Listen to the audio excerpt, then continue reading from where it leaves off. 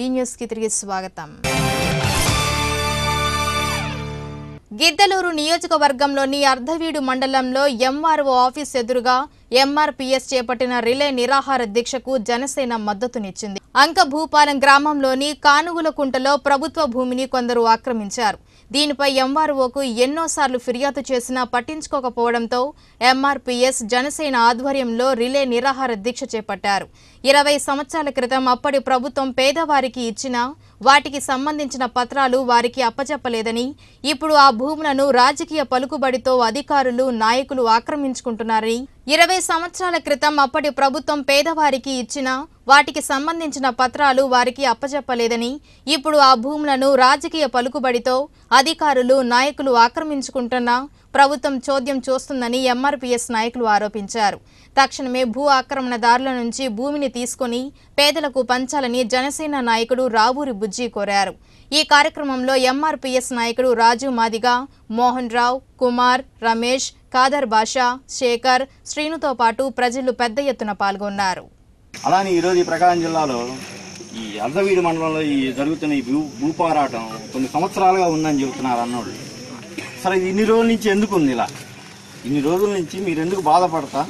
సరే ఎవరిని అడగాలో అర్థం కాక వాళ్ళు మనకి సమస్యకి పరిష్కారం చూపటం కాకుండా వాళ్ళ ఈ భూములు పంచుకోవటం, వాళ్ళే పండించుకోవటం, వాళ్ళే దాని మీద డబ్బులు సంపాదించుకోవటం చేస్తుంటే ఎవరిని అడగాలి? నాయకులను అడగాలా? మనం అధికారులను అడగాల? వాళ్ళు కుమ్మక్కై వాళ్ళు అందరూ ఇలా మనం మోసం చేస్తూ ఉంటే ఎన్ని రోజులు చూస్తూ ఉండాలి అని మనం ప్రశ్నించాల్సిన అవసరం ఉంది.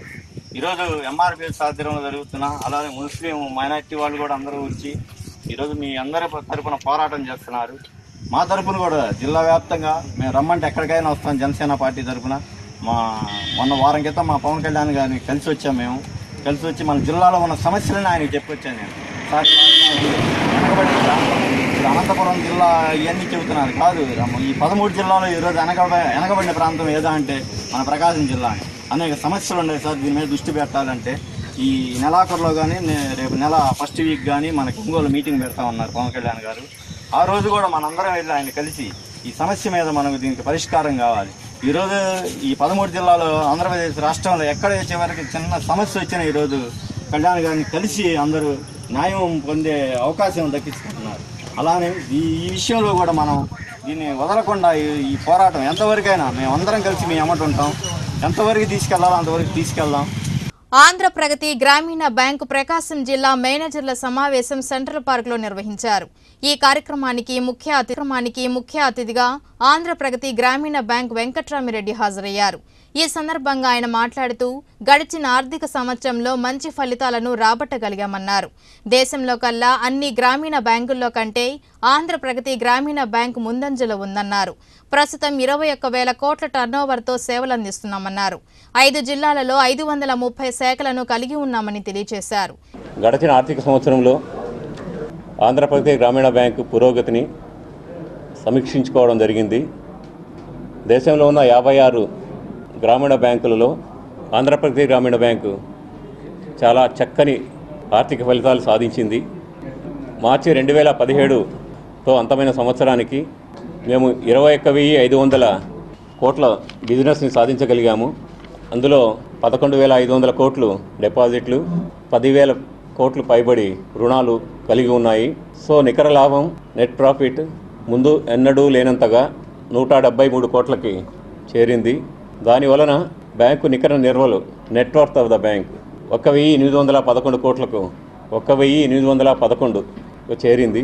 ఇది ఉన్న 56 బ్యాంకుల్లో అతి ఉత్తమమైనది. ఏ బ్యాంకు కూడా అంత నెట్వర్త్ లేదు. మా బ్యాంకు మీ అందరికీ తెలిసిన విధంగా 5 జిల్లాల్లో పనిచేస్తుంది. ప్రముఖ సినీ నటుడు గిరిబాబు సతీమణి ఎర్రా శ్రీదేవి ప్రథమ వర్ధంతి సందర్భంగా రావినూతల గ్రామంలో విగ్రహ ప్రతిష్ఠ కార్యక్రమాన్ని నిర్వహించారు. ఈ కార్యక్రమానికి అద్దంకి ఎమ్మెల్యే గొట్టుపాటి రవి హాజరయ్యారు. ఈ కార్యక్రమానికి గిరిబాబు బంధువులు, స్నేహితులు, గ్రామ ప్రజలు పెద్ద సంఖ్యలో పాల్గొన్నారు. కుటుంబ సభ్యులలో ఒకరైన గిరిబాబు సతీమణి ఎల్లకాలం మా మనసులో చిరస్థాయిగా నిలిచిపోతుందని గొట్టిపాటి పేర్కొన్నారు. ఈ కార్యక్రమంలో గిరిబాబు కుమారులు రఘుబాబు, బోసుబాబు తదితరులు పాల్గొన్నారు.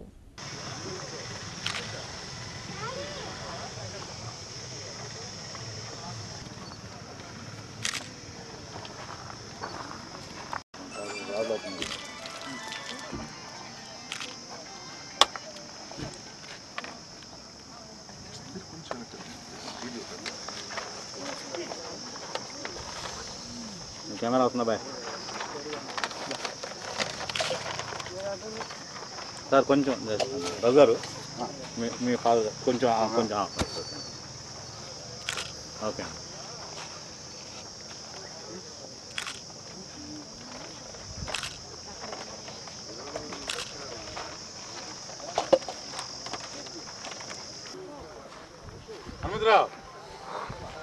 హనుమంతరావు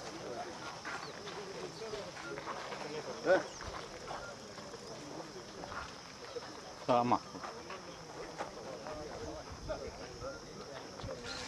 నారా శ్రీదేవి గారు వాళ్ళ సంవత్సరం అయిపోయింది మా మధ్య నుంచి దూరం అయిపోయి వాళ్ళ కుటుంబానికి అందరికి కూడా నా సానుభూతి తెలియజేసుకుంటూ ఎందుకంటే గడిచిన 2 సార్లు ఎలక్షన్లప్పుడు నేను ఎప్పుడు కూడా మా బాబాయ్ గారి ఇంటికి వస్తూ ఉండేవాడిని ఎప్పుడు వచ్చినా సరే మమ్మల్ని ఏ టైంలో వచ్చినా సరే మమ్మల్ని ఎంతో ఆదరించేవాళ్ళు మాకు 2 సార్లు ఎలక్షన్లు కూడా బాగా బ్రహ్మాండంగా చేసి నాకు గెలుపుకి కృషి చేశారు అందుకని చెప్పి మేము కూడా ఇవాళ ఈ సంవత్సరికం కార్యక్రమంలో మేము కూడా అందరం కూడా పాల్గొని ఆ ఆత్మ శాంతిగా ఉండాలని చెప్పి కుటుంబాన్ని దేవుడు చల్లగా చూడాలని చెప్పి కోరుకుంటూ మరొకసారి బాబు గారు మేము ఎంత బాధలో ఉన్నప్పటికీ మా బంధువు ఆత్మీయులు గౌరవనీయులు ఎమ్మెల్యే గారు టైం చూసుకొని ఇక్కడికి వచ్చి అంటే మేము ఈ కార్యక్రమం మనలాంటి ఎమ్మెల్యే గారి చేతి మీద జరిపించాలనుకున్నాం ఆయన వచ్చారు సంతోషం కాకుండా మేము ఎంత ప్రేమిస్తామో మా ఊరి మా బంధువులు స్నేహితులు శ్రేయభిలాషులు మా గ్రామ ప్రజలు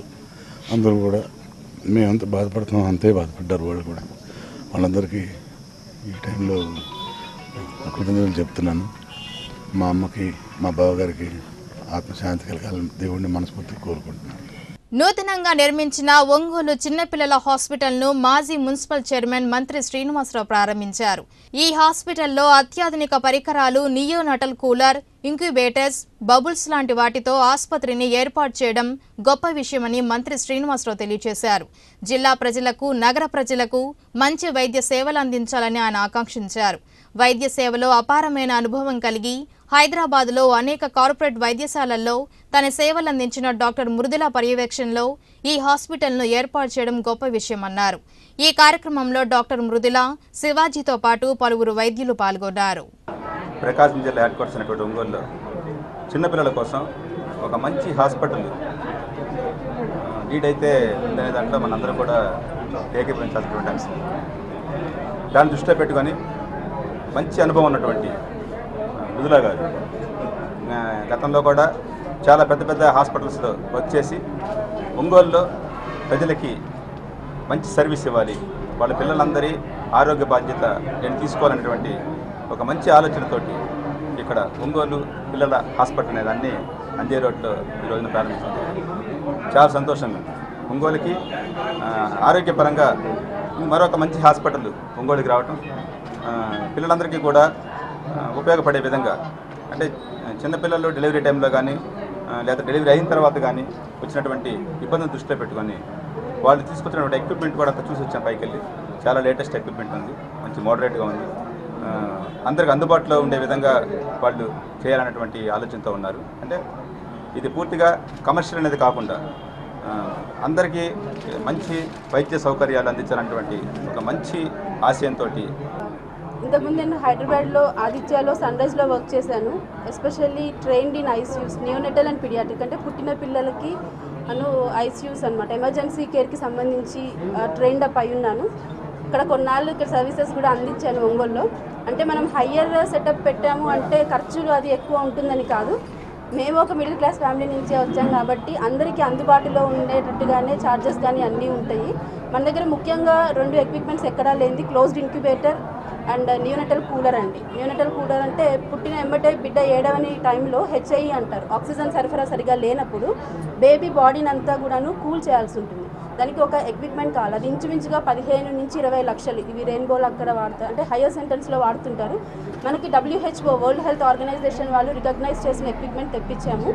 దీంతో మనం టెంపరేచర్ని నిదానంగా కూల్ చేసుకుంటూ 72 గంటల పాటు, తర్వాత ఇంకో 12 గంటల పాటు స్లోగా వార్మ్ చేసుకుంటూ బేబీ టెంపరేచర్ వరకు తీసుకురాగలిగితే సర్వైవల్ రేట్ ఎక్కువ ఉంటుంది. 39వ ఫెడరేషన్ ఉమెన్స్ ఫుట్బాల్ టోర్నమెంట్ నగరంలోని ఏబిఎం కళాశాల మైదానంలో అట్టహాసంగా ప్రారంభమైంది. ఈ కార్యక్రమానికి ముఖ్య అతిథిగా జిల్లా judge Indira Priyadarshini, additional SP Udayavani, SP సతీమణి సువర్ణవర్మ, సోషల్ వెల్ఫేర్ పీడీ లక్ష్మీసూతో పాటు పలువురు పాల్గొన్నారు. ముందుగా 10 రాష్ట్రాల నుంచి వచ్చిన క్రీడాకారుల పరిచయ కార్యక్రమం జరిగింది. ఈ టోర్నమెంట్లో చక్కని ప్రతిభ కనబర్చాలన్నారు.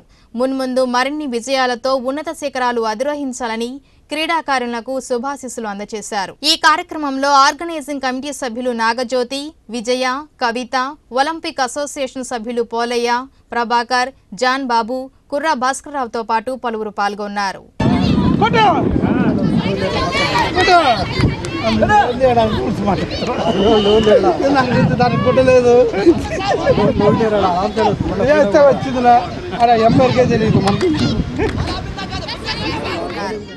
ఇవి బులెటిన్ విశేషాలు. మరిన్ని వార్తలతో మరో బులెటిన్ కలుద్దాం. Till then keep watching Srikanth Cable V channel.